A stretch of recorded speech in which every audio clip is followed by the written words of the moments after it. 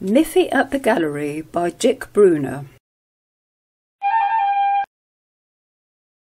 "I'm going," Mrs. Bunny said, "to see a gallery. It's full of lovely works of art. Who'd like to come with me?"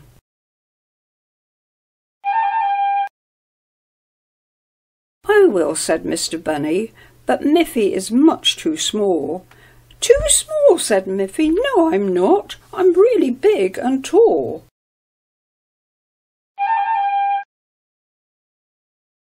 So Miffy was allowed to go, and off the bunnies went. What fun to see a gallery! Miff wondered what it meant.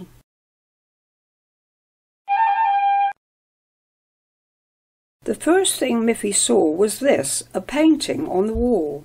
"A nice red apple," Miffy said, "and ripe enough to fall."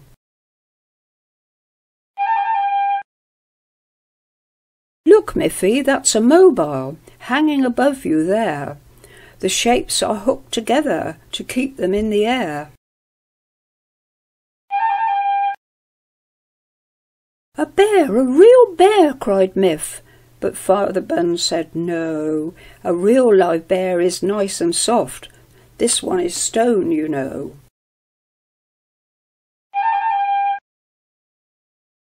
"That sun is blue," thought Miffy. "I'd paint a yellow one." And yet a famous painter painted that bright blue sun. "Those stripes are very pretty. I like this painting too. But should I look this way or that? I'm not sure what to do." "Look, Miffy," said her father, "a rabbit, just like you." "Oh, no, it isn't," Miffy said. "I'm real and I'm not blue." "That one is fine," said Miffy. "The colours are so clear, as if the artist cut them out and stuck them over here." "Time to go home," her parents said. And Miff said, "What a shame. I think art galleries are fun. I'm very glad we came."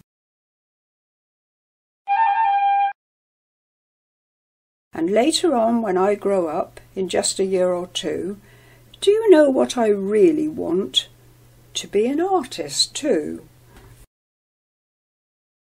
The end.